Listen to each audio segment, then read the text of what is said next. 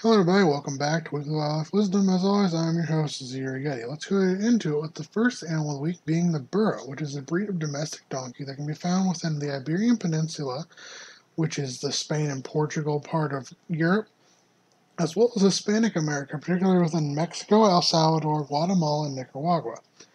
Among donkeys, burros tend to be on the smaller side, averaging around 36 to 47 inches tall at the shoulder, 47 inches in length, and around 250 pounds in weight. Burros have long ears, short manes, and come in a variety of colors, from black to brown to gray to red roan, with even hints of pink and blue. However, the most common coloring is that being gray with a white muzzle and white underbelly. Burros, like all donkeys, possess strong digestive systems that can break down tough vegetation and extract moisture from it efficiently, allowing donkeys to eat a wider variety of plant species than horses. Additionally, they can go for long periods of time without drinking.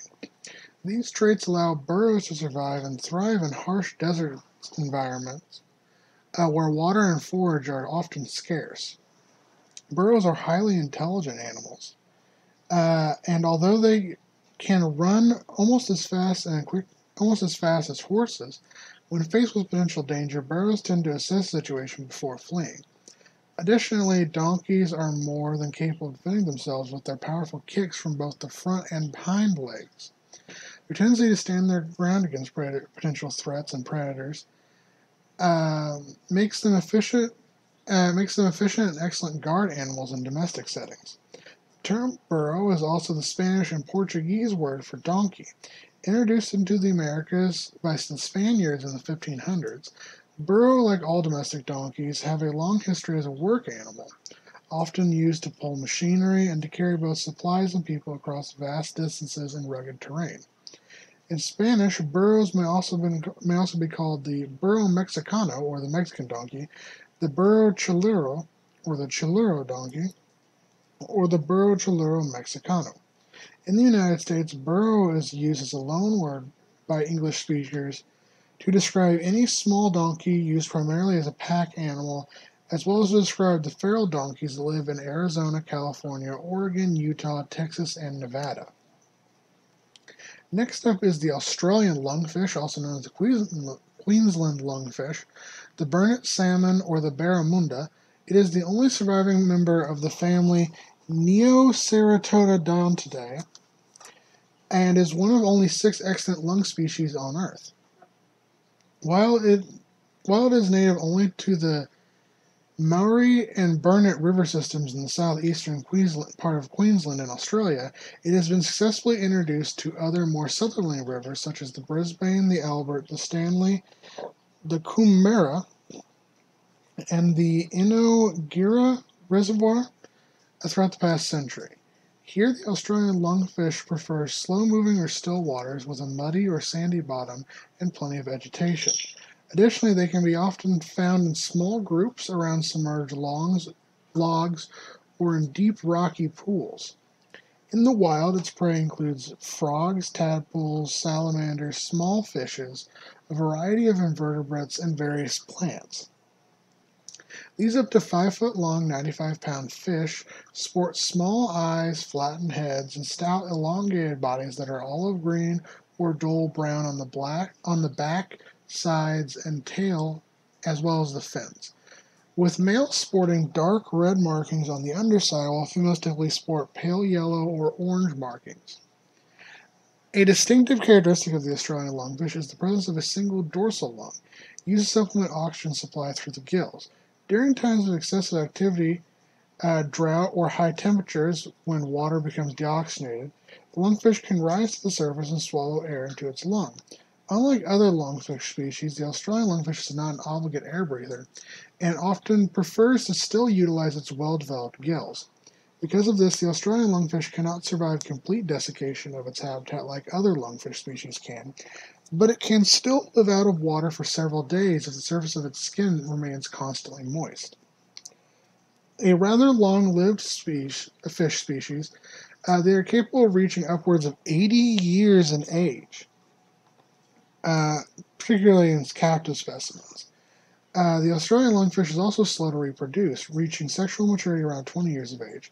This slow growth, coupled with the low survival rate of its eggs and fry, mean the Australian lungfish faces increased risk of population decline, particularly due to human development and habitat destruction, with the lungfish currently being listed as a protected but endangered species throughout all of its range.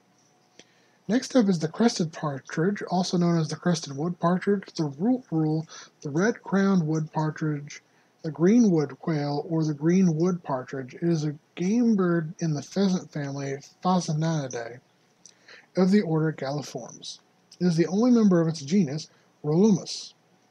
The small, rotund, short-tailed bird measures around between 9 and 10 inches in length, with males being marginally larger than females.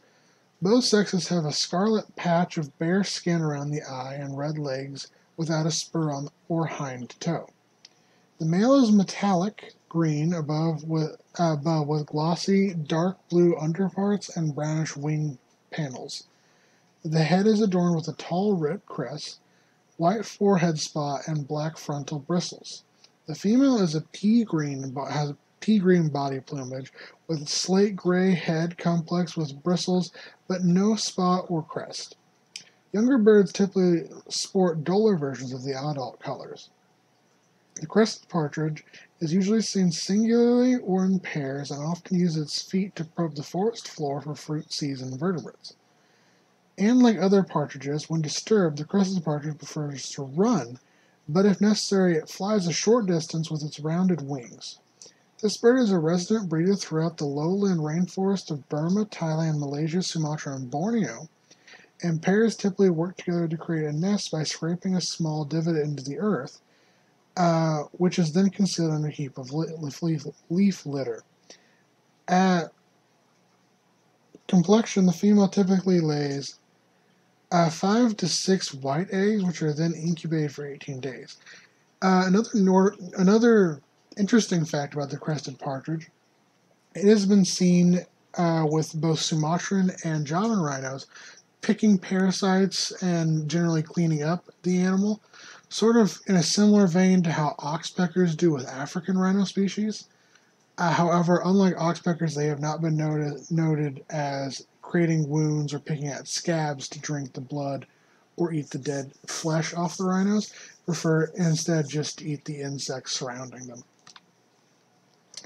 Next up is the red spitting cobra, which is a species of spitting cobra native throughout East Africa, including Djibouti, Eritrea, Somalia, Kenya, southern Egypt, northern Tanzania, eastern Ethiopia, and northern Sudan. It primarily inhabits dry savanna and semi-desert areas up to 3,900 feet in elevation. These snakes can typically be found within termite mounds, old logs, or bush piles, or burrows near water sources, where they hunt toads, frogs, rodents, birds, and other snakes. These 2.5 to 4.5 foot long snakes can be easily differentiated from other cobras by their distinctive coloration and markings. Their bodies are typically bright salmon red in color, contrasted with a broad black band around their throats and subocular teardrop markings. However, the color of this species does have variation, with specimens from southern Kenya and northern Tanzania sporting an orange-red color with a broad dark blue or black throat band, and some Ethiopian specimens sporting 2 or 3 throat bands. When threatened, the cobra rears up and displays a typical cobra hood and hisses loudly to make itself seem as dangerous as possible. If the intruder does not retreat, it will then spray jets of venom from its fangs into the face of the intruder. This venom contains a potent mixture of neurotoxins and cytotoxins that, while being rarely fatal to humans, is known to cause burning pain, tissue damage, which can result in disfigurement and blindness. Next up is the Japanese rhinoceros beetle, also known as the Japanese horned beetle. It is a species of rhinoceros beetle native throughout Japan, Korea, Taiwan, and China. It can be found throughout temperate and tropical cloud forests, where it typically feeds on a variety of sugary foods such as nectar, tree sap, and fruit. Japanese rhinoceros beetles show striking sexual dimorphism, with their 2 to 3.5 inch long males often reaching nearly double the size of the 1.5 to 2 inch long females. Additionally, males sport a characteristic long Y-shaped horn that they utilize to compete with other males for both mates and territories. They do so by using their forked horn to lift the opposing male off the ground and then throw them into the air. Like other beetles, the Japanese rhinoceros beetle spends most of its life underground in its larval form. After the eggs are laid in late September or early October, it spends several months in its larval form, eating roots and other detritus in the earth before maturing and emerging sometime during the late spring period as an adult. But its life as an adult is short-lived, because in less than 4 months the beetles will find and defend both mates and territory, usher in a new generation, and then pass away come the first major freezes of autumn and winter. Additionally, the Japanese rhinoceros beetle is popular both as a pet and in gambling, especially on the Ryukyu Islands, where people utilize them in a similar manner to Siamese fighting fish and battling crickets.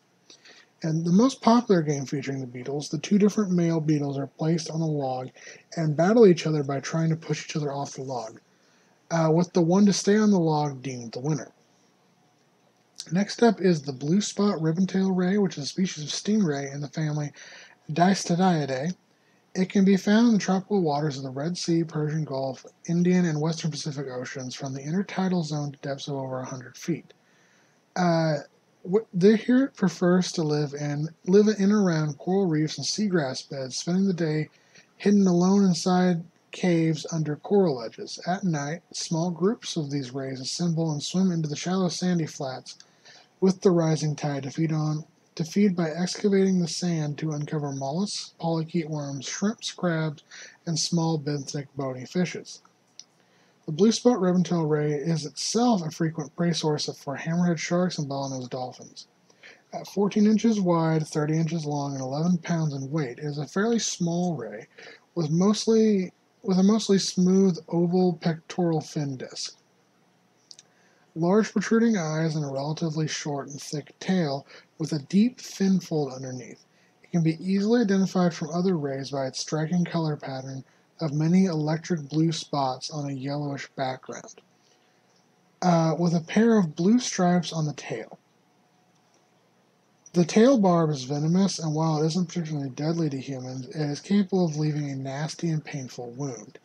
Breeding in the blue spot ribbontail ray occurs in late spring to early summer, and courtship starts with one stingray following around and nipping at the disc of another, eventually biting and holding onto them for prolonged copulation. Like other stingrays, this species is aplacental viparous, with embryos being initially sustained by the yolk, which later in development is supplemented by the hysteroph, or uterine milk, which is produced by the mother. The gestation period is uncertain, but is thought to be between 4 and 12 months long, and females bear litters of up to 7 young, each looking like a miniature version of the adults, measuring around 5 inches across. And our extinct animal of the week is the cave bear, Ursus spelaeus. This was a species of bear that lived throughout Europe and Asia during the Pleistocene era throughout the last glacial maximum until around 12,000 years ago. Both the word for cave and the scientific name spelaeus are used because fossils of this species are predominantly found in caves, reflecting the views of experts that these cave bears spent more time in caves than modern bears, which typically only utilize the caves for hibernation. Cave bears are more comparable in size with the largest known modern-day brown bears, weighing between 1,000 and 2,000 pounds in weight and standing over 5 foot tall at the shoulder when on all fours, and then over 11 feet in height when rearing. Cave bears notably lacked the usual 2 to 3 premolars present in other bear species. To compensate for this, the last molar is very elongated with additional cusps. In general, cave bear teeth were very large and show greater wear than most modern bear species, suggesting a diet of tough materials such as tubers, berries, grasses, insects, and bone. From this diet, we can infer that Ursus spelaeus was primarily a grazer and an opportunistic scavenger. Despite their tremendous strength and opposing size, the cave bear was not free of predators, with packs of wolves and cave hyenas proving more than capable of taking down a sick or infirm individual. Notably, the presence of fully articulated adult cave lion skeletons deep within cave bear dens indicates that the lions often entered the dens to prey on the hibernating cave bears. This is not without danger, however, as even a hibernating bear can put up a serious fight, and many lions lost their lives in the attempt to slay the giants. Interestingly enough, there is evidence that the cave bear may have played a significant role in the culture and spirituality of Paleolithic humans, particularly Neanderthals. As there have been several Neanderthal habitation sites throughout Europe, in which remains of dozens of cave bears, particularly their skulls, that were utilized as both tools and ceremonial artifacts, often showing evidence of being well cared for. It is unknown what exactly caused the extinction of the cave bear, but a changing climate, a decrease in food availability, and competition with humans for caves in which to live likely played a factor in the cave bear's ultimate demise. As always, take care to my guys, gals, and non-binary pals.